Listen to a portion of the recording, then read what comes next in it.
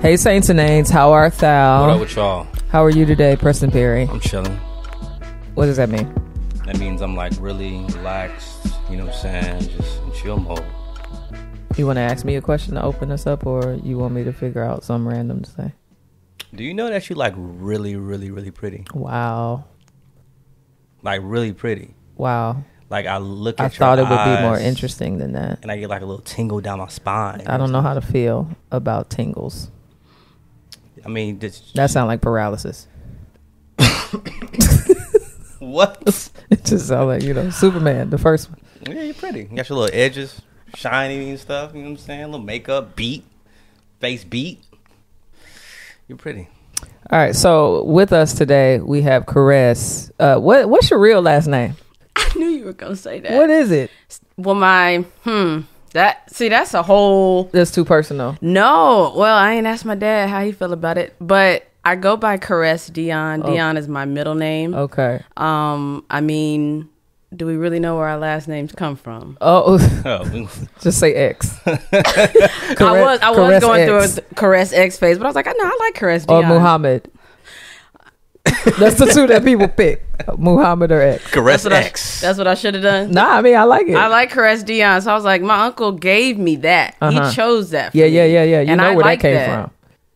Say what now? You know where that came from. Yes, Yeah. exactly. Okay, I was like, nah. No, You know something else I don't know? Nah, I'm just saying. Yeah. Okay, so you see Caresse, she's dressed real Scottish. She's always been one of the swaggiest people that I know. Yeah, so you own, before we get to the spiritual stuff, you own... Well, no, that's going to be spiritual too. Okay, you own a vintage t-shirt situation. I have a online vintage shop. There we go. There's t-shirts, there's skirts, there's Oh, you basically jeans. said you own more than just It's not t-shirts. just t-shirts for me, because okay. I don't just wear t-shirts. I think Okay. we need clothes You're right. for every You occasion. need quilts and things. I do also like quilts. Turning one into a pair of pants pretty soon. Stay tuned. What? Okay, What so size are you? this is why Caresse is here. Okay, is that how do I You got your arms folded. how do I? It's so many things on my mind. Okay, so I think we met a while ago. Years ago. Oh, we met at Reach conference. Remember Reach Records had a conference and you was helping with Natalie and all that. And I was supposed to be I don't speaking know. the next day. That's actually part of what you can. You going there too? No. Dang! So I've known Caresse for a minute, and then when I moved to Atlanta, Caresse helped me manage my bookings, and so like we had some history. Then there was this situation where Caresse kind of was processing her faith in a very unique way, That's such a nice way of putting it. and then she was like, "Faith." What's that? And so in the meantime, while she was like, Faith, what's that? She kind of like put up a post where she was like coming for me in Preston. And so I was like, oh, By coming mean like, yeah, that's what we're doing. coming for our heads. And so You gonna she had go. blocked me. Dang! And so, no, I have to give context. No. I didn't even. You don't remember blocking me? That's what we got to talk about. Why don't I remember it? When you out of your mind, you out of your mind. You had a lot to forgive me for. No wonder you took so long to respond to that. It's all coming so back. she blocked me. So because I had texted You blocked me too. And I said, Yeah, you just got I said, Yeah. I see you're processing through a lot. Like, I'd love to just sit down and hear your heart. Like, I don't got to challenge you. I You just want to texted me hear that, it. Yeah, but I didn't get it. I think you got it. You didn't No. respond. It wasn't. It was blue when it went through. I don't know. It was blue when you went through. Anywho, and so the fact that she's sitting here is because Is the grace that you even let me she see. had texted me sometime this summer, and I just saw the top of the text. I'm like, I'm not dealing with that. Cause I felt away, right? And so then I had a conversation with KB. KB was like, Caresse came back to the faith.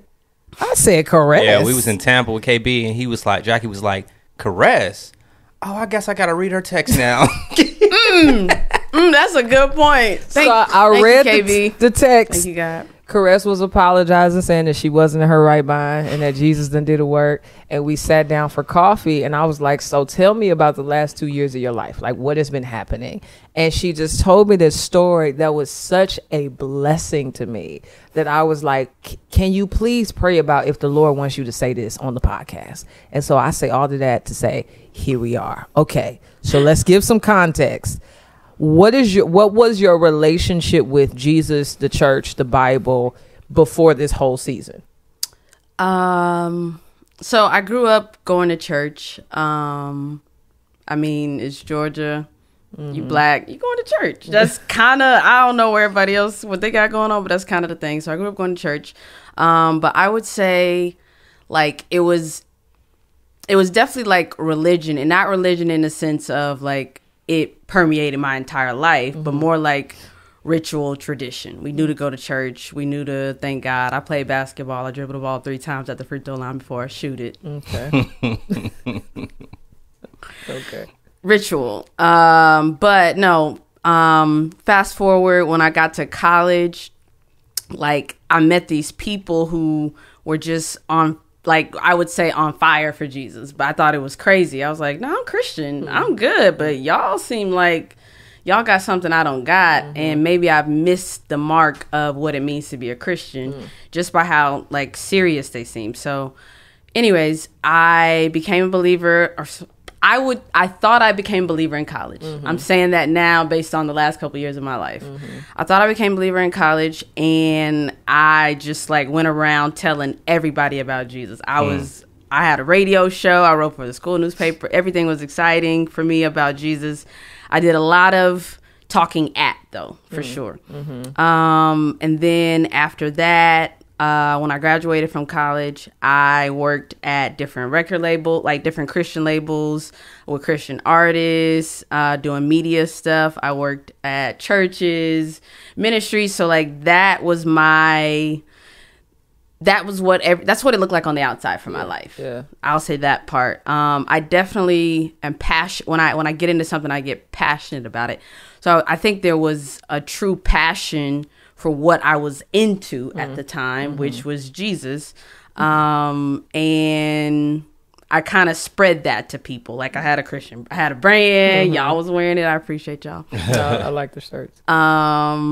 And I just wanted to tell people what was important to me, which was God. Like I don't know the depth of that for me, the way I know it now. But I think at the time I was definitely like, I think God's real. That's all I know. I think God's real. And I think everybody need to know that. So that was what my relationship was like with God. And yeah. So what was happening? Sorry. No. I feel like y'all, she came at you worse than so y'all can talk. Really, this is a what mediation. What was the experience or the shift when you started to question the Jesus that you were serving? Like what triggered that? Right. So it didn't all happen at once, for sure. I didn't just wake up one morning and and just decide like forget all this and forget all these people too. And I think there was I thought about that. Like I think I was actually already questioning underneath the surface, like, was I really content in Christ? I'm telling people to enjoy God, but do I feel like this is God better than everything? I don't know for sure, because I don't really know about every other thing. So like mentioning me growing up in church and all that, I guess I was kind of like a good girl on the surface, I would say. Like, not that I didn't have sin in my life, but I guess it wasn't stuff you could point out the way you could point out other people's stuff. So that's, that's what people go by. So, that was the path that I was on. And so I think my question to myself was like, is God really better? And this might sound weird, but I was listening to your book a couple years ago. And you were talking about, in some way or another, you were talking about having a girlfriend. And I remember feeling like I've had secret relationships, but I've never just gotten to be. Yeah, to be like, gay. to be queer. Well, queer is what I identified as, but like, I never just got to be queer.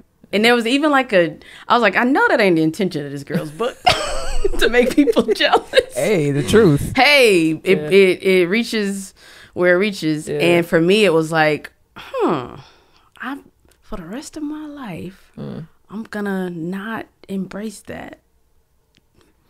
How do I really feel about that?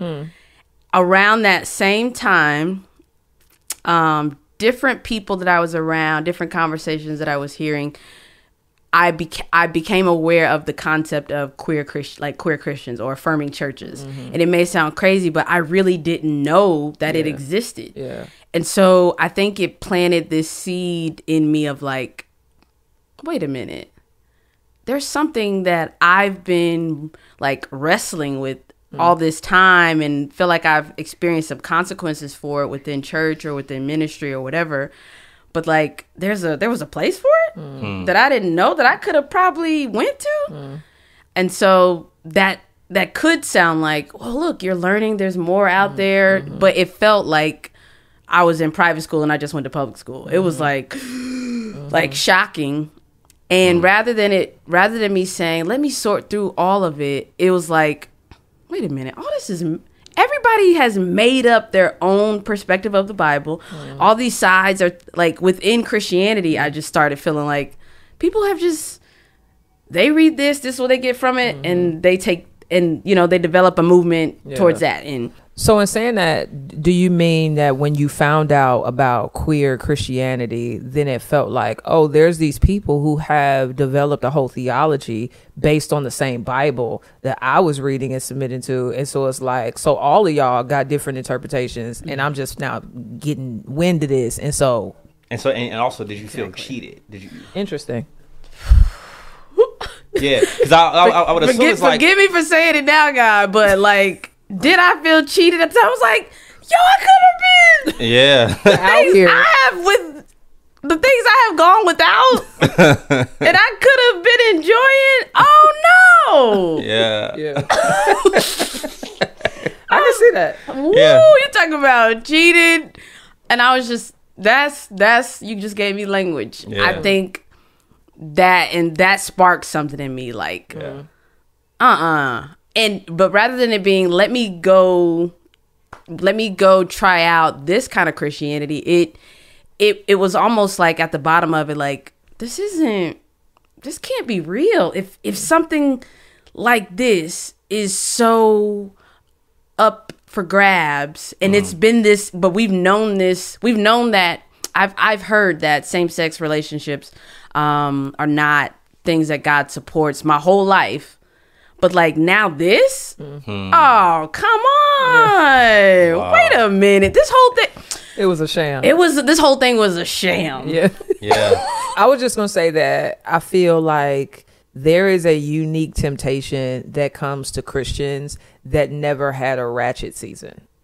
That's what my auntie said. Because for us, Yeah. We weren't raised Christian. Yeah. And so we were ratchet. Heathen. And so all of the sin and the temptation, like we were able to, and I'm not saying able as in it was good or wise, but I'm saying we explored the halfway fullest depth of our depravity. And so then when we turned to Christ, we already knew what the world had to offer. So it was like, nah, I done tried that and I don't want it. I know for a fact Jesus is better. Yeah, but what I meet is like that people that grow up in church, that struggle just be different, because they, like, even cats that we know that are married who only had sex with one wife, they be in their mind like, but there's so many other women. There's all these things. You get what I'm saying? Yeah. And it's just like, it's such a demonic, it's such a demonic thing. Because that's what happened in the garden. It's like, you got this, but there's more. Yeah, right. Because they never knew of any other thing. I love that you just said that's what happened in the garden. One thing, like, and I may share something about this later, but like, my experience has made me look at the Bible completely different. It's like, come on. I'm like, people are debating how many days of was it a real animal talking? It's like, yo, that's the experience right there. I don't know if this is enough. I don't know if what God has put parameters around is actually sufficient. Like, I'm questioning that. Oh, that's what they were talking about in the garden. Not like, was it at like people getting into all these technical things that really don't arguments? It's like people out here trying to figure out if it's okay for them to go do to wild out because they trying to find something to fill themselves while y'all arguing about how many days of creation was it really? Yeah. That's really good. What were you gonna say? Right. I was gonna say I want to be careful because I know this is your story, and I don't want to try to make it about us more than we have to. But I think the beautiful things about your story is not just about what God has done with you only, but also about how like God reconciles relationships that was broken because of what happened. You know what I'm saying? So you talk about like when you first started to find about queer churches and stuff like that. I can imagine that, you being, connected with Jackie and friends with Jackie, and she's being one of the leading voices in the Christian community about sexuality, right? Woo, boiling. It was a different kind of fire shut up in my bones. Yeah, boiling in a way. And so like, I think it's great to highlight that, that type of that feeling that you felt against with her. And I think it's good for people to see that it's not necessarily personal when it's spiritual, but also too, like, because you said some things, man. You was like, can I say it? You can listen. She made a post. Put me in remembrance. She made a long post, and she was like, I'm gonna write a book called Petty Girl, Good God. I was like, whoa, wait a minute. Pause. Wait, that sounds horrible familiar. Title anyway. That sounds familiar. You know what I'm saying? It was clever. I appreciate it. I might still run with it. You know what I'm saying? I'm still a creative. You know what I'm saying? I ain't rocking with y'all, but I'm still a creative. Oh man. And so can you talk about that tension, and even coming back to the Lord and having to, you talk about that, and what you felt. And I want to add to it to widen it a bit, which is you're discovering queer church, queer theology, all the things, but you also were really rooted pretty deeply in a local church, in a local community. Like your work was surrounded with Christians. Your life was full of Christians. So I guess also what was happening inside of you that made the people around you enemies. Whew, what was happening inside me? I told you this the other day. I was like, y'all are talking about something on your podcast, and it sounds like somebody in my life that I know. And I think there was this, like, I still cared what Christians thought of me.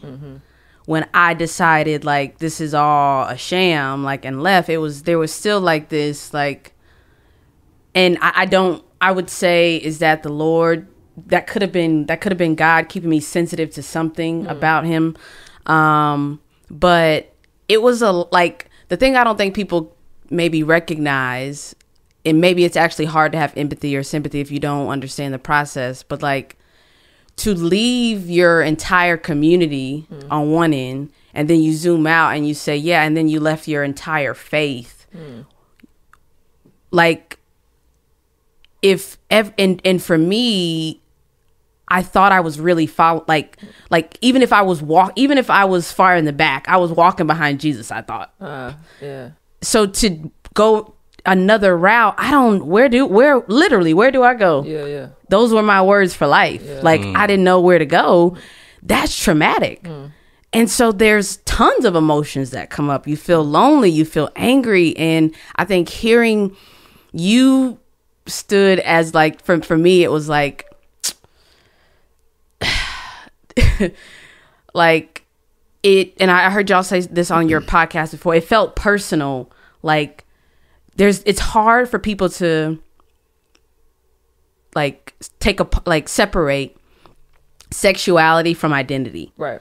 So for me, it felt like I was mad at the idea that God was not okay with me being who I was. Like, that was so important to me. And the fact that you were saying that you were standing in that with God, it's like anybody on God's side right now, anybody on God's side, period. Like, I found in my journal, I wrote in my journal one time, like, F God, like literally. I mean, I didn't just put the F. Yeah. You spelled it out. I spelled it out. Yeah. But that's not this kind of show. So I was so mad. And you, even as you guys talked about, I remember y'all talked about sage and all the, y'all were talking about different things. And I was like, man, people are just trying to figure out how to make sense of life because God doesn't want us as we are. Or God is like, this is all, like, I just was angry. I don't even think it makes sense. Yeah. There's no sense to make of when you're trying to make sense of life and nothing around you. Like, I live with my sister still now, and she's a believer, and I basically she would say I discipled her into the faith. So, like, the tension there at home, there's nowhere. And I think that's just a sidebar to, like, how I feel like I got to where I got to, because there may be, I could tell you this, I was Googling like crazy, like, Center for Relief. Yeah, wow. Yeah. Where can I go to deconstruct and not have to worry about paying my bills right now? Yeah. Other people have typed that kind of stuff in too. Yeah. Like, Google history is a thing. Yeah. I mean, whatever. But it's like, where do you go? Yeah. Even people that mean well, or you just feel like a Christian won't be safe. That's important. Was that your experience with John? That when you because you did, I went to my pastor. Yeah, go ahead. Yeah, John, my pastor, was one of my best friends at the time. Still is now. Like, because I had to come back to him too. I had a lot of coming back to do. But yeah, he and I, like, sat down and we were gonna work through a book together. But I was so sensitive to, like, I actually felt like I don't know what to believe anymore from anyone. Yeah. Like, what if I had been brainwashed my whole life? Like, because people, now that's another thing I realized. People feel like Christians are like, you realize y'all are like robots. You're brainwashed. Yeah. And then later on in life, now I realize, like, yeah, my mind is being renewed consistently. Yes, you're right. That is what's happening to me. But, like, at the time, there was kind of like this, I think there was this part of me that felt like, and somebody has said this to me before, like, how can you be smart and think real deep questions about life and still be a Christian? That's so old. That's so outdated. And you're a woman and you're black. Yeah. What are you doing? Yeah. It seemed foolish. And it seemed foolish. And I don't know if it's just Atlanta or other parts of the world like this, but there's so much here that you can turn to, or people have different beliefs and all types of things. And it's like, it just made me feel like I have no idea what's real.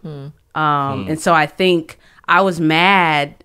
I was angry.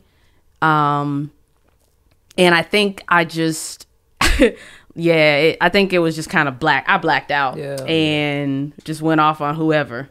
I got a 2-part question, because I think for the people who are listening, I think it would be good for you to kind of let them know, like, what, when you left, like how, like, what all did you, like, kind of dibble and dabble in, like, you know, but also what was that defining moment that kind of, like, led you back to Jesus? Because you talk about like, you know, how the world tries to convince you that Christians just do a good job of brainwashing people. But when I hear your testimony, I don't see that. I see God himself, you know, and that's a powerful thing about the Christian faith. It's not what we know and what people can convince us. It's an experience with the holy and a living God. Yeah. And I think that's what you experience. And so can you talk about that process of, like, what did you end like leaving the faith and feeling like, oh, I can be a quick Christian, and then what did you end up going into? Okay. You know, and then how the Lord brought you back. So I feel like I don't know who said it, but do what thou wilt. Yeah, that was Aleister Crowley. Yeah. Church of Satanism. Dang, I just knew Jay-Z had it on the sweatshirt one time. I don't know what that's supposed to mean. No, it's satanic. Yeah. Okay. That's See, now it all makes sense. Wish I wouldn't have went off on you and just text you. No, Maybe you it's could have all helped me. right. You could have avoided all this. It's a process. So, I think at some point, like, that became, I live by things, man. Like, I'd sometimes change my bio on Instagram just because this is what I'm living by right now, and I need that to be known. If I had a saying, do without will, was it for me. It was like, I'm gonna do whatever I want to do, because why not? Why not? Like, that's just like, and I think that is what that sounds good. Like, do what feels good to you. Yeah. That actually sounds like helpful for people. And so I was just like, yeah, I'm gonna do whatever I want to do. So that meant drugs. I had a girlfriend, like, and finally, I would say that's how I felt. The word finally for the past. I'm still working through it. But at the time, I felt like, finally, I don't have to hide this about myself. Like, I just get to be. Like, I think I felt like I'm just being. And I think things, I was looking earlier, like, what was I doing this time last year? I was launching my collection for, like, my clothing brand. And I was excited about it and things went well. But I looked at a picture from the same time frame. And I was Googling, like, self-esteem. How do I know if my self-esteem is low? Like, there were things going on that felt good. So that's another thing that I didn't know, that bad things felt good. Oh, wow. Why didn't you know it? Because of the church girl thing? Because of the church girl thing. And I think there's just, like, sometimes when people talk about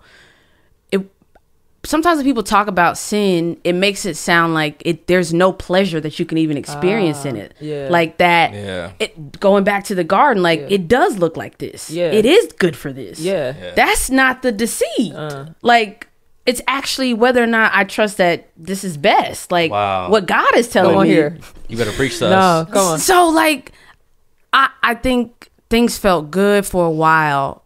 And then, like I said, around the same time last year, my self-esteem was still low. Even though people were applauding me for different things that I was doing in fashion and whatever, I couldn't make sense. Like, I would say I didn't have peace. And I don't even know how to define it. It's I think you know it when you feel it.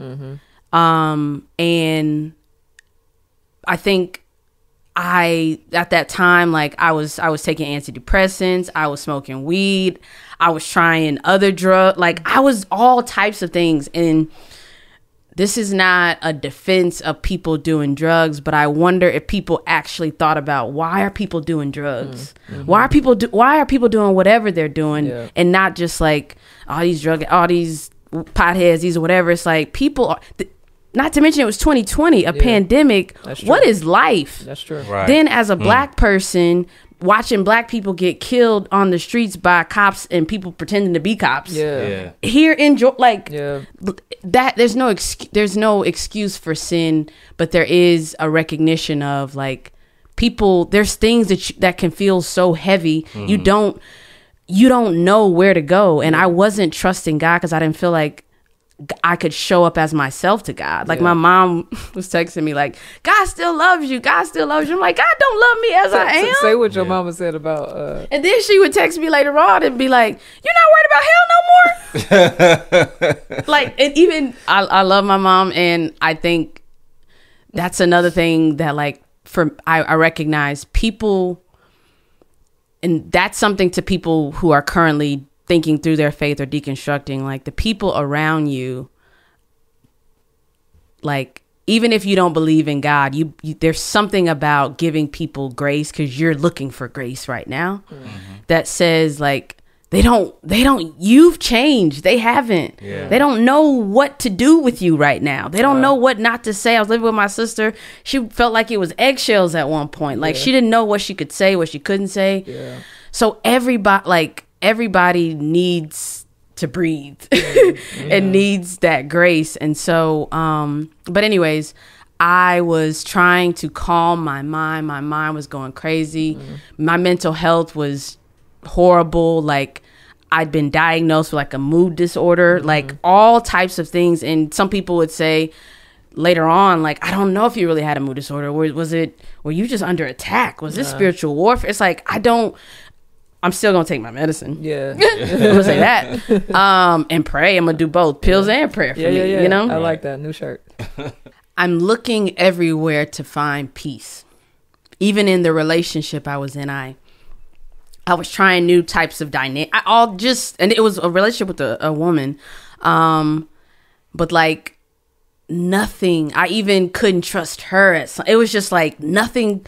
I didn't have peace of mind, and it had become normal for me to feel like I just hope I don't wake up tomorrow, because I can't make sense of life, and I don't really know where to go. Like, I just hope I don't wake up tomorrow. And then one day, that feeling became so heavy that it was like, I got to do something about not waking up. And I remember knowing that I had like pills at home, and I was at home by myself. My sister was at work, and I was like, it felt like in my, like, rushing in my brain were just thoughts like, it's never going to stop. It's never going to stop. You're never going to find peace. You're never going to find peace in who you are. Even if you try to embrace your queerness, you're not going to find peace there. But like, that's all. I just kept it. I just didn't. It was like an attack. It literally did feel like an attack. And so I got in my car and I'm like, I'm going to drive. I just got to I got to get out of here. I tried calling people. Nobody answered the phone. No one answered the phone, and I got back home and I was like, all right, I'm going inside, and I don't know. I don't know what would have happened, because in that moment I felt like it was my end. Like I had literally gone to the end of myself. And I was like, at that moment I said, I had not prayed and I hadn't used the word God in probably 2 to 3 years. Wow. Because it felt so, I was like, that's a Christian, that belongs to Christianity. Even in my going away from God, it wasn't, maybe there's another God. It's like, nah, I don't want nothing to do with that one, even if that is the one. Yeah. But the other ones don't really make sense. Yeah. Just keeping it real. Yeah. But in that moment, getting to the end of myself, crying my eyes out, I said, God help me. And as soon as I got that out of my mouth, a friend called and she said, Caresse, are you okay? And I was like, no, I'm not okay. Wow. And she's a believer. I don't know how, her name's Bucci. I don't know how she managed to maintain friendship with me, being as solid as a believer as she was, but also listening to me talk about relationship struggles with a woman, listening to me talk about doing, like, her prayer, what that did for her prayer life, no telling. Yeah. Wow. You're welcome, Bucci.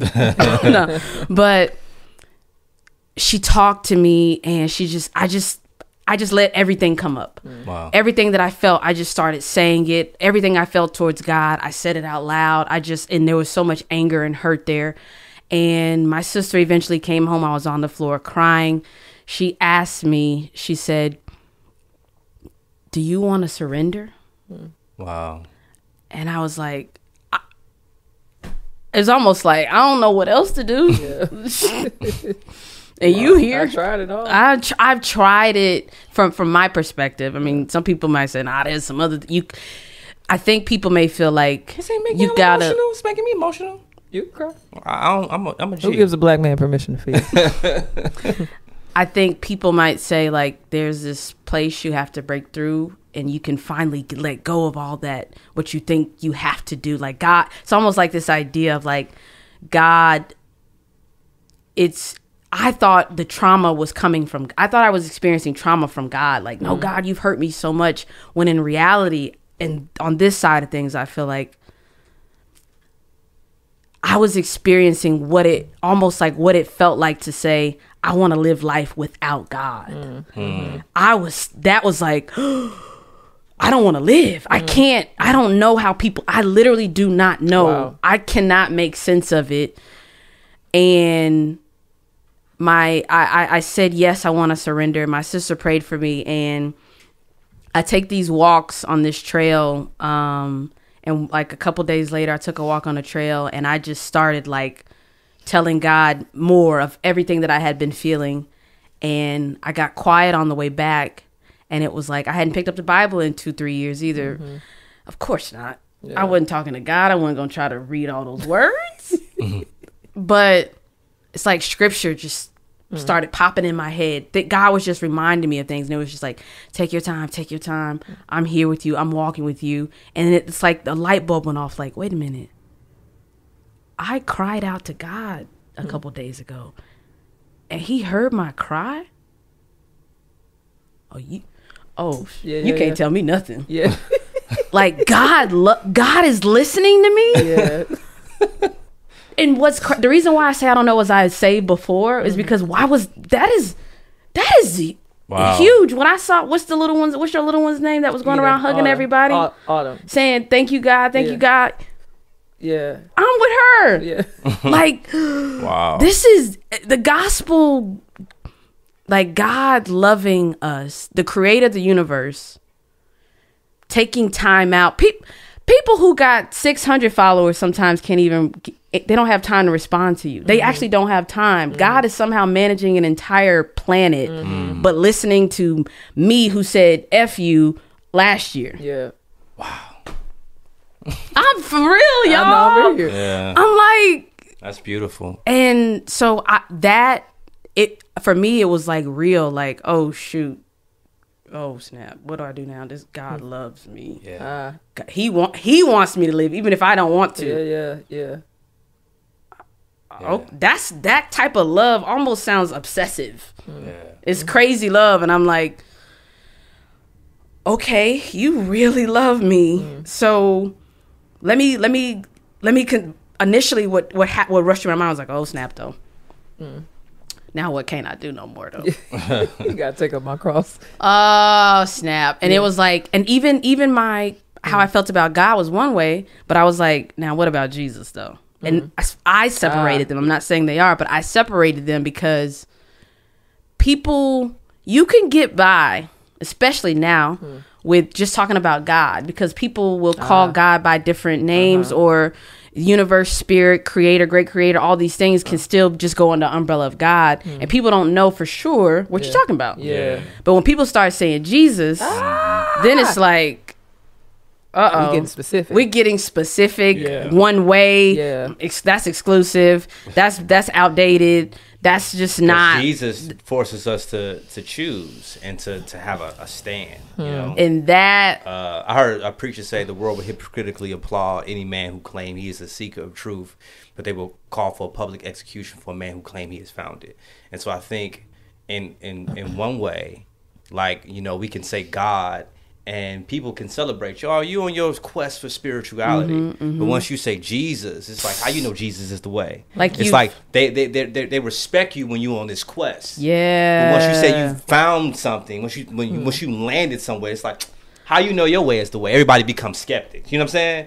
And so that's the beautiful thing about Jesus. You know, like, he is the way, the truth, and the life, and the world is not going to respect when you land on him. That. It's like even things that I've read before, which sometimes we can have disciplines, or I had certain disciplines that I was reading the Bible or reading certain books. And in retrospect, I was like, man, I was just getting a lot of head knowledge, right? Like, I don't know if I love God with my heart and if I knew how to love my neighbor. However, now I'm living certain things and those words are coming back to me. I think that's just that's how God works. Yeah. Like, you want to remember everything you read in a book the next day and be able to regurgitate it. But it's like maybe 10 years later, that one line hits you. Yeah. And C.S. Lewis's line about like meeting Jesus and him either being, if you're gonna be confronted by the real Jesus, you're gonna walk away saying he's either a liar, he's Lord, or he's a lunatic. Like, you can't just say he was a good man. You don't have that option. That finally hit me. Like, forces you I was like, I don't know if this is legit. Let me read some outside sources about Jesus. And I started looking up stuff on YouTube. Like, I know I'm a scholar. Like, you know what I'm saying? Like, I could tell you what the archaeologists have said about this and that. And I was like, oh, snap. They're saying Jesus really walked the planet. This was real. They can't really validate the faith stuff because that's not their realm. But, like, there's too much around this. Something happened. Yeah. It's like, and that I get excited because the Bible feels fresh to me right now. It feels like the story of Jesus is not some outdated story. It's like this should be viral. Yeah. When you told me how, because I think I asked you something about how have the people that, you know, you were doing life with, how have they responded to the shift? Because I've heard it phrased as, you know, in one sense, it's kind of like coming out of the closet again. And so it's like, sometimes people have to come out of the closet as gay or queer, but then you have to come out of the closet as Christian, right? And so it's like, you told me a conversation with somebody where they brought up the subject of denial. Someone who I would say I know they care about me deeply, and in their mind, because they don't follow Jesus, this doesn't make sense. Specifically, my sexual desires, why would I deny them? Like this, like their words were like, that sounds like denial. And it's like, I was like, it is. It's me denying myself to follow Christ because Christ has the way to life. And I realized that takes a humility that I don't think people, like, that's just not popular. To be a sheep, to say I'm a sheep. Not only is it not popular, but it's not possible apart from the Holy Spirit. Exactly. It's something that the Holy Spirit has to do. And I love the fact that you talked about before, when you was a Christian, you knew all of these things. But once you saw God actively involved in your life, it transformed your heart in a way. Right. Yeah. That's what the Holy Spirit does. Yeah. And that's the thing that separates Christianity from other religions. That's all head knowledge. That's all law driven, right? These rules, right? But Christianity is not just rules and not just laws. It's those things, but it's an experience. And once you had an experience with the Holy Spirit, like, it changed you. You know what I'm saying? And so it's just not, you know what I'm saying? And so, like, I think for me, being an evangelist, talking to people, it's like, it's not, I want to reach them, but I'm not beating them. I try my best not to beat people over the head with scripture, because I realize that I'm talking to somebody who doesn't have the nature that I have. Literally. And so you can empathize. This is how the Bible says you were once them. You know what I'm saying? And so, like, for you to have that experience, to know all these things about God, and then deconstruct your faith, and then go down this road, and it's like, then be at your wit's end. It's like, I don't know what to do other than call on God, where He wanted you. Literally. That's literally where He wanted you. Yeah. And He came down. He was like, I'm going to allow this woman to experience me. Yeah. And so that's the beautiful thing about the gospel, that Jesus condescended and He sends His Holy Spirit to dwell in our hearts. And so that's so beautiful. I'm just so I think I was encouraged. I was encouraged by your story for many reasons. But one is that, like, I think from the outside looking in, like, when we see people just kind of doing their thing, it can feel disheartening, discouraging, perplexing, all the things. And even with our situation, you know what I'm saying? Like, I reached out and all the stuff, but I pulled back, right, out of pain. But it's like the Lord never did. Like He's so not like us. He was the one who was primarily offended, but He still stayed. Like the whole time, the Lord was still with you. And so I think that's what I'm grateful for, is that God is not like us. Like, when He is offended, when He is denied, when He is not listened to, when He is not honored, when He is not believed, He still loves. He still pursues. He still seeks. He still shows up. And He had a saint who was ready and available to be there with you when the time came for it. And the glory be to God, she was the one person you kept around. we thank God, like, yeah, because she didn't have to be. You get what I'm saying? I get what you're saying. Like, so, like, that's a grace and a mercy that there was still somebody like listening to it, like had an ear for God to respond to you. I'm thankful for all the people, because there were a couple people who, like another friend that's just like, I can tell you think that you probably can't talk to me right now, but you can. Yeah. Like, just sends out a message saying that, but she was in tune to me. And another thing that was so helpful was when I did run to a friend, her husband's house, and I asked him, I asked her husband, Dan, I was like, but what are you going to think about my orientation? What do you think about my orientation? Like, I had that word in my head, probably from some article I read. Yeah. And he was like, what's your orientation to Jesus? Let's just keep focusing on that. And let's start there, because you can start with trying to figure out what I got to do. I got to fix some stuff. I'm going to have to let go of them and let go of them. And it's just like, no, I'm holding on to something. I don't have any, my hands are full right now because I'm holding on to Jesus. The other things are going to fall by. They're going to fall by my side because I'm holding on to Jesus. But like, I got to get there first. And definitely so thankful for all the people that prayed through, had to figure out, how do you love someone if I love you and I want you to know that I care about you, but I love God, and I think that God knows best for your life too. So I'm not going to tell you that I'm giving you my blessing in what you're doing right now. I'm going to try to figure out how to be here for you though. I'm trying to figure that out. And I thank them, but I like, it's like the person asked me about denying myself, or you're not going to this, you're not going to do that. And I'm like, I got a good thing at home. I ain't married, but I got a good thing at home with God. Like, this love, the sending all these people, having somebody in, it's all God. I see it. I see God through it all. So that's good, man. Yeah. Before we close, I just want you to like highlight the situation where you went on a trip with your mama and you said she was sleeping. But I felt like people could resonate with what you observed. Yeah, my mom, we went on a trip a couple months ago. We used to go on a lot of trips together, but the past couple years I ain't want to go nowhere with them. With my family. And my mom was having such a good time on the trip. It was just my dad, my mom, and me. My sister didn't come with us this time, but anyways, she was having such a good time. And then we got on the plane, and it was like 2 seconds you look over, my mom is knocked out, and you're like, we just got on this plane. Why is she so tired? And it's like, it hit me. She hasn't slept in 3 years.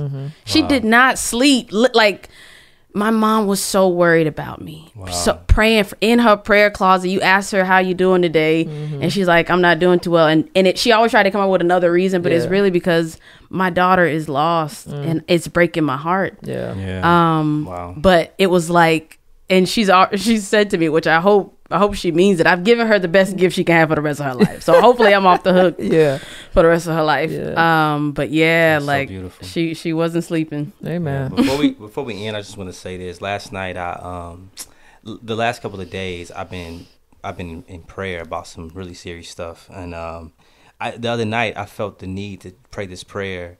While I was in prayer, I started to pray just randomly, Lord, don't hide your face from me. Don't hide your face from me.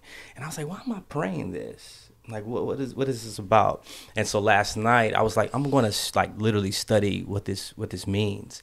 And I found a blog of a guy who wrote about it. And he basically described it as like, sometimes when we feel like God, basically God hiding his face from us is either judgment or chastisement, right? But like a lot of times when we feel like God is hiding his face from us, we think it's because, you know, because he's mad at us because of something that we've done. But it's really like our sin is what separates from him. And he gave this analogy of sometimes like we like a man who's on a lake on a boat. And he said, if you fall asleep by the shoreline and then you wake up or whatever, and then you realize that you're far away from this shoreline, you can almost think that like what created this distance. And he said, well, sin creates this distance. But the good thing about God is that in his timing, when he loves you, he's the one who draws you near to him. Mm-hmm. And I think I've had those moments in life where I'm like, God, like, what did I do? Like, why am I far away from you? Like, why do I feel so hopeless? And so, like, you know, what created this distance? And even though my sin is what created it, his goodness is the one who kind of pulls me back to the shoreline, because he's consistent. He's stable. Yeah. He's that shoreline. Like, he doesn't move. Yeah. He doesn't move away from us. He's consistent. We move away from him. Mm-hmm, but even in his goodness, he draws us back. Yeah. And so I thank God that when I hear your story, I hear that you had some type of knowledge of who this God was, and you felt hopeless at times. And it was just like, no, like, I've always been here, Caresse. You've drifted away, and you can't see my face. This is not a physical see my face, because God is a spirit, but you don't feel my presence because you drifted away. But I'm gonna bring you to your wits' end to draw you back to that shoreline, to draw you back to me. And I just hear the goodness of God and allowing you to experience him in such a beautiful way. Yeah. That's just dope. His kindness leads us to repentance. Yeah, man. So every time. All right. Peace. Bye.